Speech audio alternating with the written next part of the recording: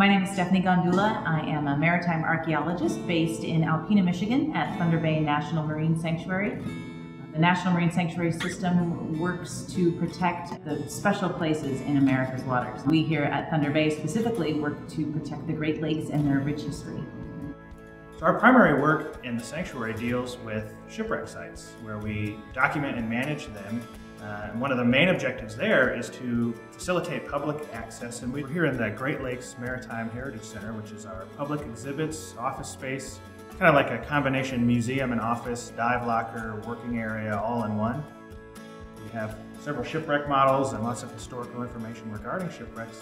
And our primary focus are archaeological sites in the bottom of the lake. We have everything ranging from sailing vessels to steam-powered vessels, wooden ships, metal ships, things that were hundreds of years old, things that wrecked as recently as the 1960s.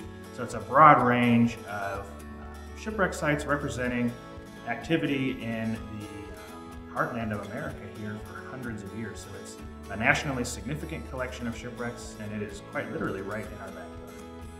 One of the truly special things about ThunderBay National Marine Sanctuary is the diversity of sites.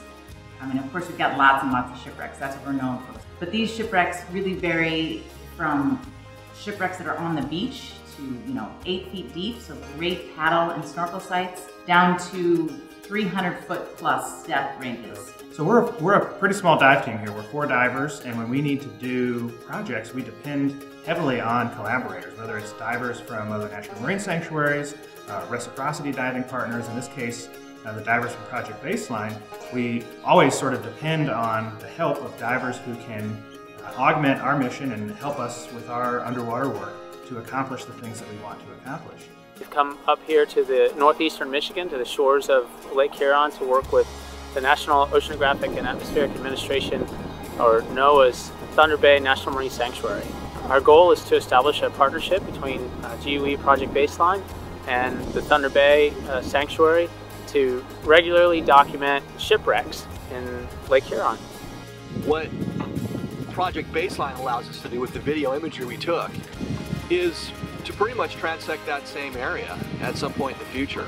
We take the time to make sure that we not only enjoy the underwater environment, but we look at it, we document it with video and images, notes and what have you, so that we can establish that baseline and we can be able to tell our kids and their kids what that was like before, or what it could have been if we would have maybe gotten more involved environmentally. For me, as an archaeologist and a historian, the experience of actually diving on these shipwrecks is, I never tire of it. I know these shipwreck sites are really a window into the past, and they really have the power to connect us to the past. And they connect us to the stories that we might not really read about in history books. And these shipwrecks tell us the stories of the daily lives of people like myself and people who lived and worked hard on the Great Lakes. So the presence of the Marine Sanctuary here in northeast Michigan has really helped the dive industry in the area for sure. There's lots of resources for folks who come from all over the world to just dive for shipwrecks.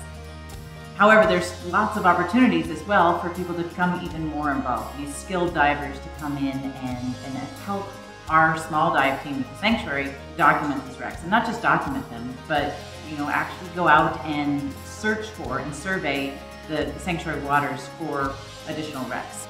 Just the ability to get in and swim around and kind of get a sense of what it was like for people to be relying on these ships going back and forth through good weather, bad weather, back in the days when there was so much shipping traffic going on in the Great Lakes.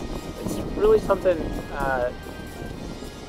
hard to explain, the tangible feeling you get when you personally go in and touch these things and see them and experience them for yourself. And it's much more in depth than you can get from reading a book or looking at it on a monitor.